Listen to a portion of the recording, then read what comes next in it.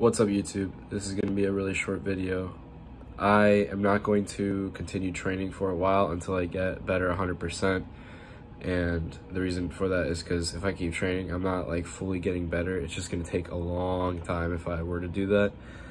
And because I'm not training anymore, I'm basically losing all my momentum and I won't be able to peak anymore. So I'm just going to go straight to the hypertrophy phase that I was going to go into once I had finished the strength phase and I finished maxing out, but I'm just gonna skip that, unfortunately, because I did have numbers I wanted to hit. But go into hypertrophy when I get better, and then my next time that I max out will be at a meet, a powerlifting meet.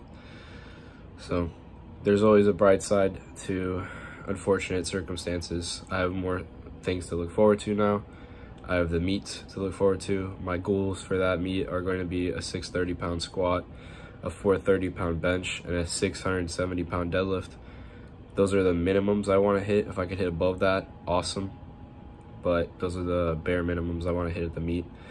And so yeah, I'm probably going to end up during training. He said, Jose, my coach, said that I'm going to have triples and stuff like that and fives that I can like technically PR, and it's just not going to be one rep max.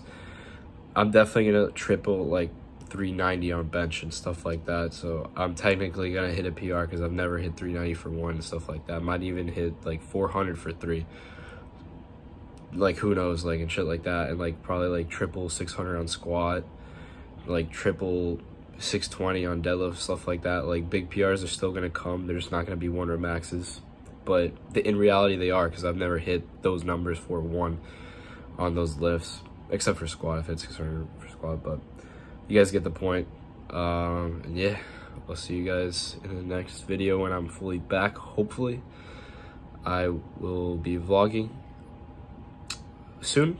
Hopefully it's not gonna take that long, and it's gonna be hypertrophy phase. We're gonna start building again, building back up and building more strength. So yeah, thank you, take care.